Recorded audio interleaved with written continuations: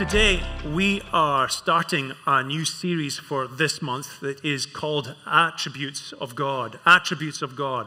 This whole year, we've actually been going over foundations of our faith that we believe that are maybe basic, but are fundamental to our faith. And I hope you've been enjoying every month that we've been going over all these different foundations, from Scripture to doctrine to prayer to the Sabbath.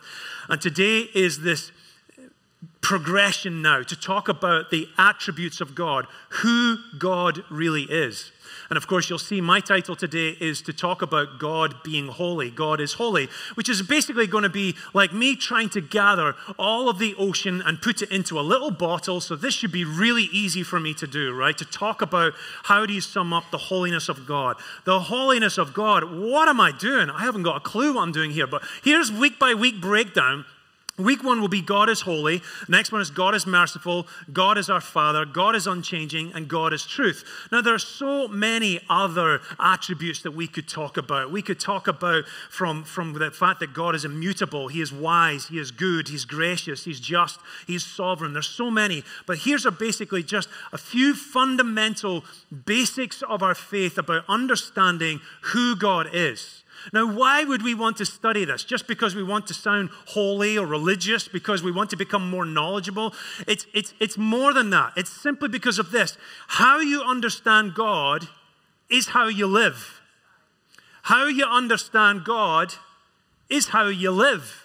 You can't say you know or believe something about God and not live it out. If you don't live it out, then you don't know that about God. There must be something that is disconnected. And this, through this whole year, you've been hearing me saying two words consistently, and that is the connectivity between your belief and your behavior. Your belief and your behavior. Those two things must be connected together. They must come together in a union to actually have real faith. Why? Because a high view of God leads to a high way of living. A high view of God leads to a high way of living. There's many times when I'll be in counseling or mentorship or discipleship with people, and sometimes I'll hear their fears and their worries, and I always have to go to the place and go, I don't really think you believe that God is a good God. And they'll go, no, I know that God is good. I don't think you do know that God is good. Because if you did, you wouldn't have all this worry and fear that is dogging you in your life. You believe that God is a good God for someone else. He's just not a good God for you. And then oftentimes what happens is when those worries and fears build up into resentment, and resentment basically gets to the place where you don't believe that God is a fair God. You don't believe he's an actual merciful God. You don't actually believe that he wants to care for you. And resentment can build up inside of you. I've even seen this with people that are maybe taking life too easily. And they're a little bit lazy in their faith. And I'm like, I don't actually think that you believe that God is a demanding God. Because in the New Testament, there are so many different parables that talk about how God expects fruit from us. He expects us to live as Christians. It fundamentally comes down to this. Your theology determines your doxology. Gosh, that's a big sentence right there. What does all those words mean? Theology is the study of God, and your doxology is the worship of God, how you live it out. That's the connection between your belief and your behavior. Your belief and your behavior. If you don't fundamentally have your theology in the right place, if your belief is not right, then there's no way you can live right. It's not possible. That's why we study the Scripture so much, so that we can get a greater revelation. So therefore, it makes us holy. It makes us like God. Therefore, if you don't understand God, you can't live like him. You can't be like him. But Peter, how can anyone know God? It's like taking the ocean, trying to put it into a bottle of water, and then saying that you have God, that you know God. Listen, we can know God because Jesus came. In John chapter 14, it says, anyone who has seen me has seen the Father. So if you have seen Jesus, then you've seen the Father. Well, I haven't seen Jesus. He's dead. We have a record of his life. We know exactly how he lived. He's not dead, by the way. He's up in heaven, right? He rose from the grave. That was a slip of the tongue there, right? So We know how Jesus lived. And by mimicking Jesus, by understanding Jesus, we can become like Jesus. We actually then start to understand God and become like him. You see, we've been made in the image of God. We are in the image of God. If we're in the image of God, then what is that image? What is God? We need to know what makes God God. So today, that's why I'm talking about holiness, that God is holy. So what does holy mean? Holy means this. It means to be set apart. To be set apart. That's all it is, to be separate, to be different, to be superior, to be distinct, for special godly use. I love that phrase. That holiness is to be set apart for special godly use. Oh, that's only for priests and pastors, right? That's only for people who actually have an actual ministry and they're being paid to do that. No, your whole entire life, regardless of who you are or where you are, can be set apart for special godly use right where you are, just as Stephen said. Right where you are. So here's 5 things I want to look at. 5 things that we make holy in our lives. And the first one is this. The most obvious one is that God is holy, right? We believe that God, if you're a believer, if you're a Christ follower, if you're reading Scripture, you believe that God is holy. And there's this prophet in the Old Testament called Isaiah, and he has a vision, right? A vision of what God is and who God is. He didn't actually go into the presence of God in the sense of that he saw him face to face. He had just had a vision of God, that God is high and he is holy, that he is superior, that he is perfect. And I would look at holiness like this. It's a little bit like the sun. Now pay attention to this example because I'm going to use it later on. I'm going to come back to it. It's like the sun. The sun gives out lots of goodness. The sun gives us so much stuff that allows us to grow plants, to be able to eat, to be able to breathe oxygen. So much stuff can be attributed to what the sun does. And the sun is at a perfect distance from the earth. But if we decide to get too close to the sun, that sun is going to burn your skin off, right? You will be incinerated. That's what holiness is like. To imagine trying to come close to God, you have to come close to God in such a way that you've purified yourself. You've become holy so that holiness can be in the presence of God. Does that make sense? So here's Isaiah. Isaiah has this vision from Isaiah chapter 6, verses 1 to 3, and it says this: I saw the Lord high and exalted, seated on a throne. Quick description of what holiness is. It's high, it's exalted, and he's seated on a throne. And the train of his robe filled the temple. Now that sounds like a weird thing. You know what a train is? It's like, you know, when a king or a queen has a robe and they walk around with their scepter and their and all the other stuff that they've got, and they've got this long kind of cloak that shows that they're actually a king. But the length of their train, of their cloak, indicates exactly how important and how powerful they are. When I was a child, I don't know if you remember, there was a person called Princess Diana, and she married the Prince of Wales in Britain. And when she got out of her carriage, she stepped out of her carriage, and this train kept coming out over and over and just kept spilling out of this carriage. It was 25 foot long. That's basically saying this is a really important person. Right here, Isaiah sees this and he says, it's not just a long train, it's a train of his robe that fills the temple. It basically means his authority, his holiness, his significance is filling the whole of the temple of God. That tells me that there is no room for any pretenders. There is no room for any competition. Everything about God fills everything that he fulfills and fills.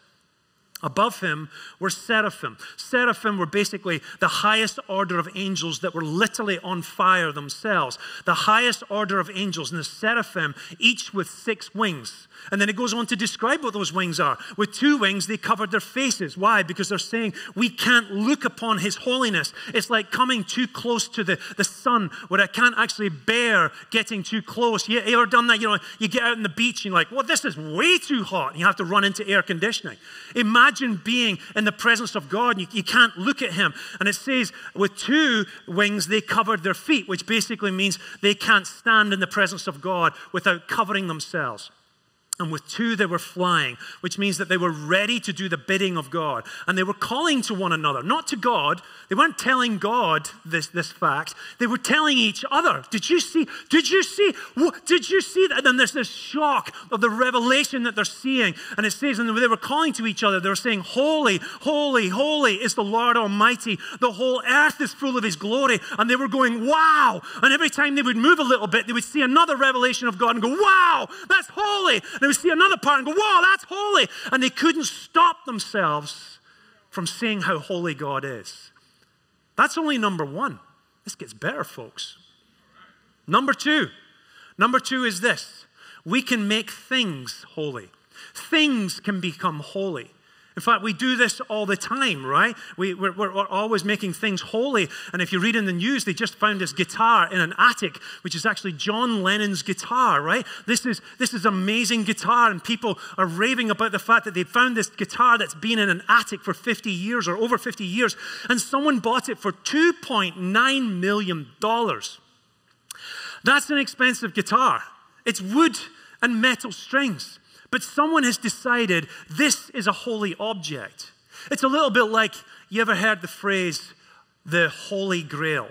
When you're looking for that ultimate object, you're looking for that ultimate thing that is be able to embody the passion that is in your heart.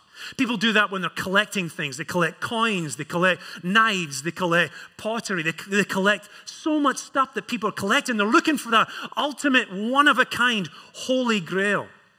Just 2 weeks ago, someone sold a feather for how much was it? $46,000. This is a feather of an extinct bird from New Zealand. An extinct bird, and someone went, I'm willing to pay $46,000 for that. How many of you would have paid $46,000 for that? No one. Why? Because, you would have? Oh gosh, I have something to sell you.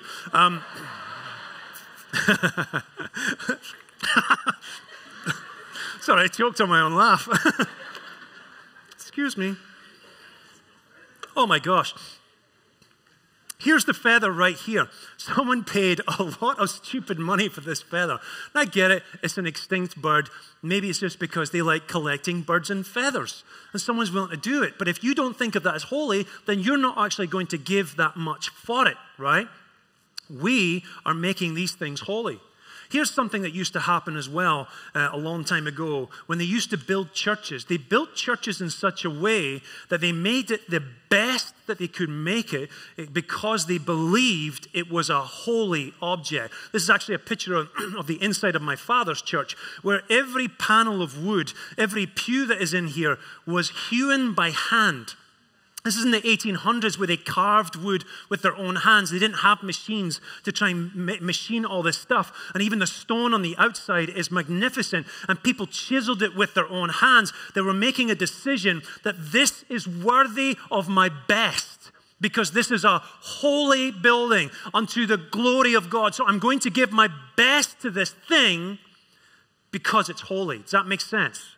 In fact, they did this with the Old Testament when they were building the temple. And they built it with the best stones, the best gold, the best material. Everything was the best because it was holy. The third thing that I find that we can make holy is this.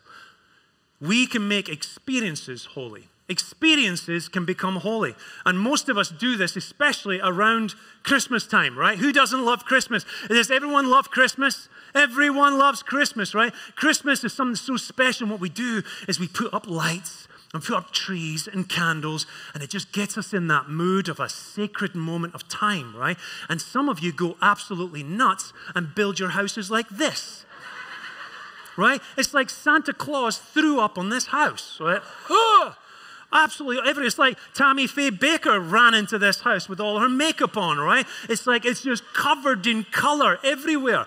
There's even crazy people who literally rent storage to keep all their Christmas stuff for 9/10 of the year. Insane, in my opinion. But they're doing this because they think of it as a holy moment. It's a holy experience for them. People even do that with church. You guys probably do it even on a Sunday morning, where you're coming on Sunday morning because you believe this is a holy gathering. It's a holy experience, and you're enjoying it together. And it's like, this feels like we're truly drawing into the presence of God because we're all collectively deciding that this is a holy experience. Or maybe it's not as holy as you think it is. Maybe you've said this is a holy experience for you, but maybe you actually make a decision. Maybe I'll come today, maybe next week I won't come. Or maybe you get up in the morning and go, I don't mind if I'm late to church. I don't mind that we have all created a common experience of worshiping God, but today I don't feel like turning up on time and I won't make that effort.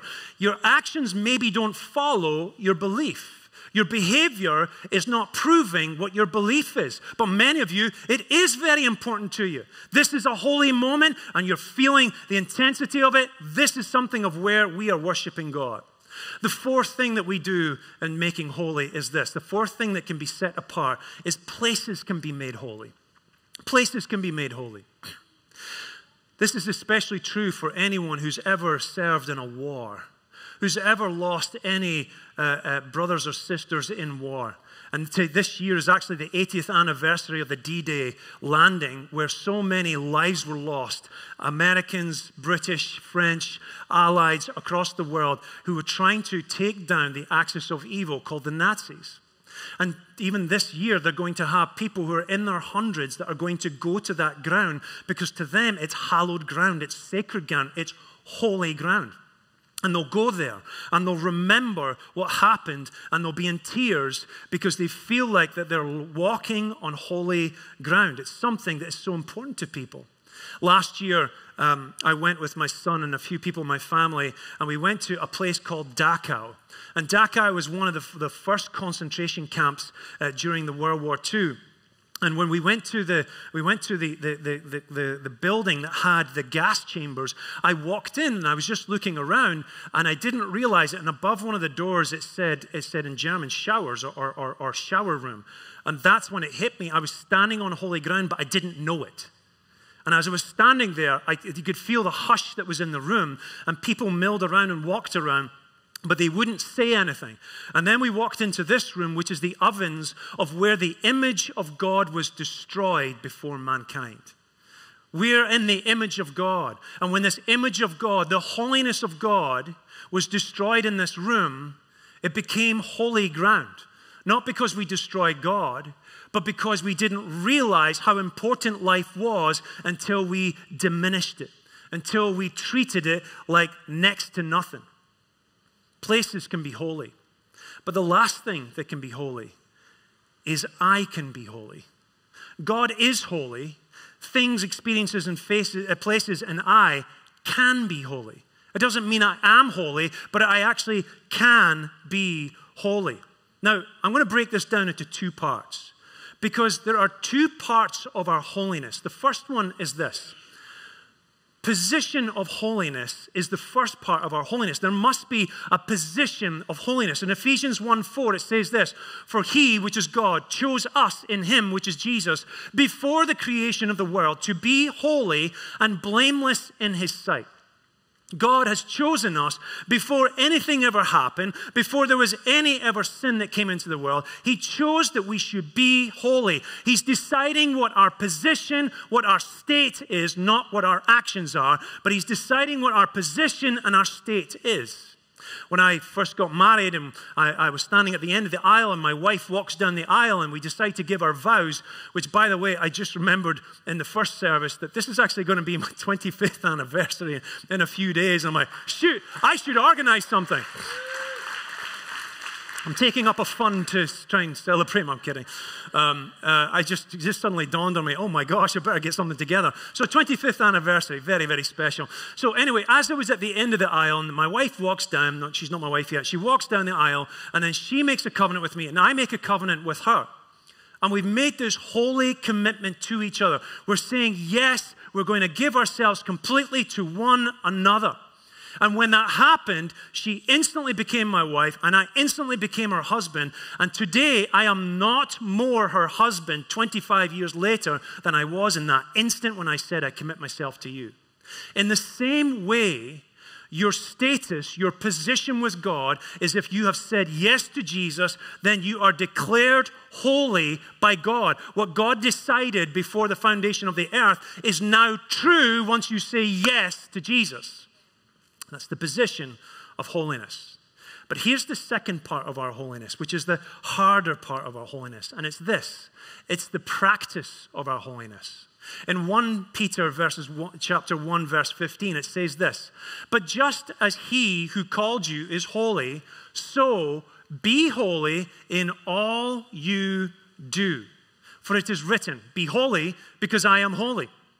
Be holy in all that you do, he says. We are now urged to not only just be in the status of holiness, but to live as holy too, to do things that are holy. You see, if I had said yes to Crystal and I said, yes, I'll be your husband, but I didn't turn up home, I didn't actually pay the bills, I didn't actually become her living, active husband, am I really a husband? I'm a husband in name only. I'm a husband on a piece of paper. But I have to actually live it out to prove that that's true. Your behavior must follow your belief. Now notice this. Now watch this. Watch this very closely. God is holy and I am holy. But oftentimes what happens is we put things, experiences, and places between me and God. We depend on things and experiences and places to make ourselves feel holy or to act holy. Now, in the Old Testament, that was true because when Jesus hadn't actually paid the price for our sin, and we actually had to pay for our own sin through the nation of Israel, they had to have things and experiences and places that were holy. And so they used to have objects that were holy. They used to have sacred vessels. They used to have animal sacrifices. They used to have things that were prayed over and were treated as holy. They used to have experiences that were holy. They used to have a process of purity rituals, these rituals of purifying themselves and cleaning themselves before they could draw close to God. They would have to determine what type of food they could eat and what food they couldn't eat, and they weren't allowed to touch dead bodies, and there's lots of things they couldn't do in case they became impure. They also had this place called the temple where they had an inner place, an inner room where you couldn't actually go into the inner room because that's where God's presence had restricted himself whilst he was amongst his people. But sometimes I think what we do as Christians is we often draw to the things, the experiences, and the places. I need my favorite worship song on. I need to be in the building of the church. I need to do certain rituals in order to get close to God. But see, Jesus got rid of all these things. He made you holy that you can draw close to God. You just have to choose what's going to be holy in your life. You see, holiness must come from you. It's us who make things holy. How is that true? Because in 1 Peter chapter 2, verses 12, it says, live such good lives, that means holy lives, live such holy lives among the pagans that though they accuse you of doing wrong, they may see your good deeds and glorify God on the day that he visits us. Now, why would they glorify God on the day that he visits us? I'll tell you why. Because when you go outside in the sunshine, you can feel the sun, right? You can feel the heat that is coming. Imagine if the sun came to earth, you'll really feel the heat. You see what I'm saying? And when you feel the heat, you don't go, it's a little bit warmer. I guess it's okay, right? When you feel intense heat, you go, whoa, that's too much. I can't take that. You're literally glorifying God by saying, this holiness is so intense, this holiness is so great, I can't take it anymore. How would they know about God's holiness? Because of you. Because of what you've decided to make holy. Because you have chosen to take all the things in your life and make them holy. How do you eat? Is it holy? How do you drink? Is it holy? It's not about rules and regulations, but it's about what you consume. When you're consuming food, are you consuming it like your body is holy? When you're drinking things, when you're putting sugars or alcohols in your mouth, are you consuming it like you're treating it as holy, or are you treating your body like a piece of junk? Are you treating this moment like it's not actually something that's meant to glorify God? What about what you watch? What about how you wear clothes? What about how you listen? How about how the way you speak or the way that you deal with your job or handle your money? Do you go to your job and decide, this is a holy job? My job is God has put me in this position, and therefore, because God has made me holy, I am making this job holy. This job is holy ground. My money is holy ground. My life, my house, everything is holy ground. Listen, imagine if I got married to Crystal and I said to her, will you marry me? Will you please marry me? And she said, yes, absolutely. I am completely yours except one day a week. Would you be okay with that? No, babe, not one day a week. We can't do that. It has to be all in. She goes, okay, well, how about once a month? Only once a month I'm not yours, but all the rest of the month it's all yours. No, babe, that's not going to work for me. Okay, well, how about once every leap year? Can you at least give me a day? Do you think God would be good with that? So why do we think that there's certain parts of our lives that don't have to be holy? The whole thing has to be holy. The whole thing has to be holy. I don't mean you have to walk around like a monk going, ah, ha, ha, ha, ha, ha, ha, ha. But you do have to treat it as holy. If God gave it to you, even if it's suffering, you can change that suffering into something significant simply because you decide it's a holy experience. Years ago, my wife and I bought a house that was about 20 years ago or something. Gosh, a long time ago. We bought our first house, and it was a piece of junk. It was just a piece of junk. You're like, thanks, God. Really appreciate this. But I knew that that was the gift that God had given me, so I had to show myself as trusted. And so we stripped out all the drywall. It was just a piece of junk, and we had to change everything. And Jim Sellers helped me be able to expand it, him and his brother, and gave me such generosity to help me to build this house into the thing that I wanted it to be, because I wanted it to be a place of peace. I wanted it to be a place that I could bring people in and say, come and experience peace. Come and experience what it is to live in the presence of God. And so I started discipling people out of my house. I started to have groups there because I decided that my house was holy ground. I decided to take a piece of junk that had been misused and turn it into holy ground. And then a few years later, I was driving home and I was coming into my neighborhood, and I noticed that the front entrance of the neighborhood was just badly treated by everyone. You'd have trash that was put out there, no one mowed the grass, no one edged it or picked up the weeds or the trash or anything like that, and the fence was broken. I was looking at it, and I started to get irritated because people were mistreating our neighborhood. And I looked at it and I'm like, this is not right. And it really irritated me. And then one day I felt God convicted me and said, but that's my neighborhood. That's the entrance to my neighborhood. And I realized I had a chance to make it holy. So for 10 years, I looked after the entrance of that neighborhood. And I looked after it like it belonged to God. If God was coming to my house today, he has to come through the entrance of this neighborhood. Does he see me only taking care of my stuff over here, but not taking care of the road that leads up to my house? Does he see me taking care of the things that benefit me, but not actually taking care of the things that benefit other people? You see, holiness is who God is, and he's made you holy, so you're meant to make other things holy. Places, things, experiences. You can make it holy. That's how much power and authority you have. Take that for the ocean and put it in a bottle. You're the bottle. You're the vessel. You carry the holiness. Take it to the world. Would you not want to be a part of that? Would you not want to see that happen in your life? Let's stand as we end our service this morning. Father in heaven, we want to ask for your forgiveness, and we repent for the things that have come to our minds that we have mistreated, that we have not made holy. Lord, I pray that you would give us a revelation of what other areas in my life that I have to make holy, that I have to submit and commit to the service of the Most High. Thank you, Father, for declaring us as holy.